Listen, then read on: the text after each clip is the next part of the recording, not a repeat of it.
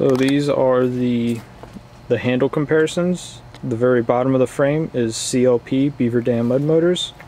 The center is SPS Swamp Runner, and then the very top shiny one, that's just a straight stick, is CKS, which is Mud Skipper. So with those, they're lined up equal with each other.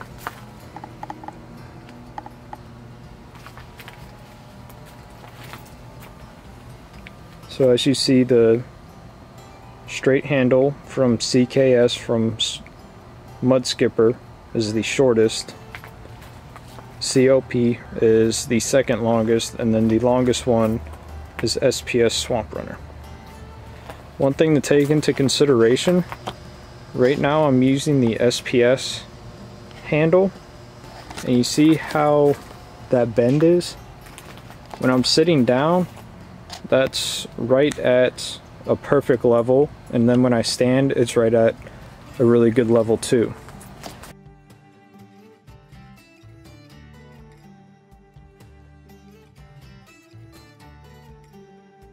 The problem that I think I'm going to have with the CLP, with the Beaver Dam mud motor kit, with their handle, is that bend is so severe.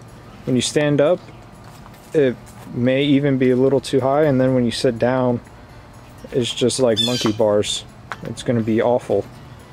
But we'll see when we get on the water and do the water test. You're also going to need a pretty long piece of rope to keep that down. So another thing to think about with these handle lengths is where it's going to mount onto the engine bracket.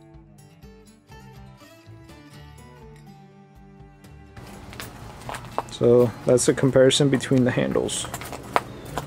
So this is CLP, this is SPS, and then Mud Skipper sent you a thumb lever where you just grip onto the shaft and you just control it with your thumb.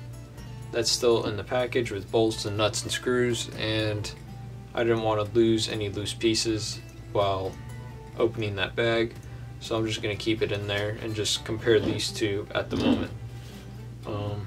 They both look like they're going to function, and we'll see how it works. I do have this one on my small kit from SPS, and it works great. This definitely looks cool. It's a lot bigger, heavier, thicker, and we'll see how that functions too. We'll see more of those in the assembly part of this series.